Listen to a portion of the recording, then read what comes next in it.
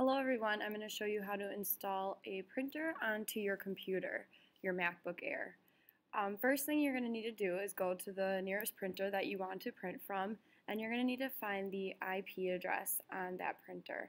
Most printers in our building have a sticker on it with the room number, and then it also has this number on the bottom that has the numbers with the periods in between. That's the IP address, and you're going to need that to install the printer onto your MacBook. So once you have that number, you're going to come down to the bottom screen and you're going to look for System Preferences, the one with the little wheel and sprockets.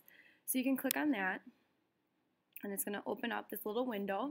And in this window on the second row, there's an option called Printers and Scanners. And obviously we're going to click on that. And then we need to add a printer. So you're going to come down to this plus button below here and you're going to click on that. And then you're going to come up on top and it gives you a few different options: default, fax, IP, and Windows. And like I said before, we wanted that IP address from the printer that you're printing from, so we're going to click on IP. And in the box that says address, you're going to enter that number. So I'm going to enter the one that I use. And as I start entering the number, you can see it's starting to search for computers with that IP address.